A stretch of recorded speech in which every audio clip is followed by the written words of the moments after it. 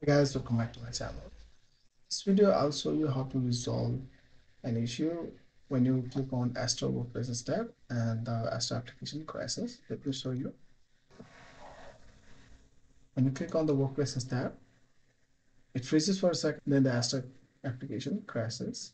And to resolve this, open command prompt, run it as administrator, and then type in C drive slash program file slash aster slash ates dot exp and then hyphen reset.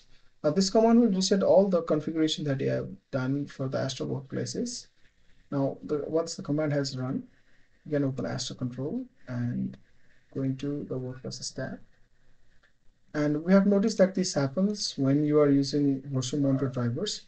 For example, all the monitors starting from 2.1 to 2.60, these are virtual monitors, and the ones that are in gray are not connected or disconnected.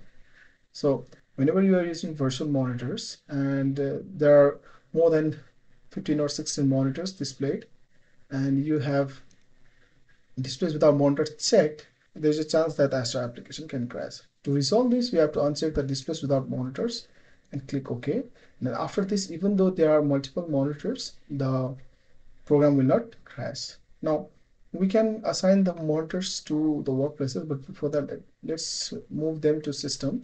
And if you notice, the monitors are not showing in the system because we unchecked the displays without monitor checkbox.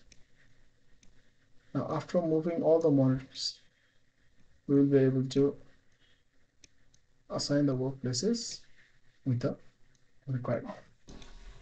Let me assign them in order.